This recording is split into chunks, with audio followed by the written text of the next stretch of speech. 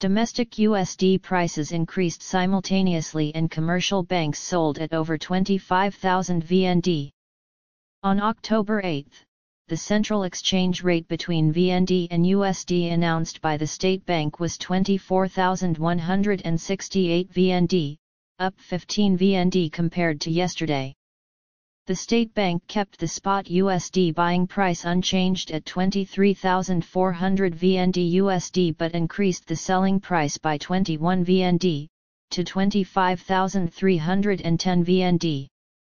Immediately after that, the USD price in commercial banks also increased simultaneously. Specifically, Vietcombank increased by 110 VND, bringing the USD transfer buying price to 24,690 VND and the selling price to 25,050 VND.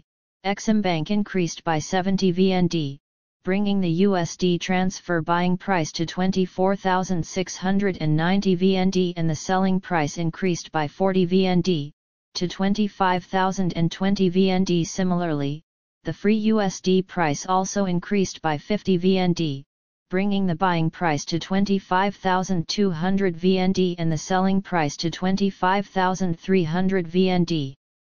Meanwhile, the Japanese yen increased compared to last weekend when Vietcombank bought at 165.54 VND and sold at 173.42, plus 1.5 VND. The world USD price decreased slightly. The USD index decreased to 102.38 points, down 0.2 points compared to yesterday.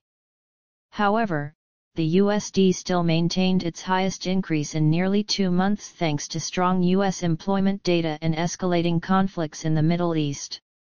The yield on 10-year US government bonds also increased by more than 4 basis points to 4.02%.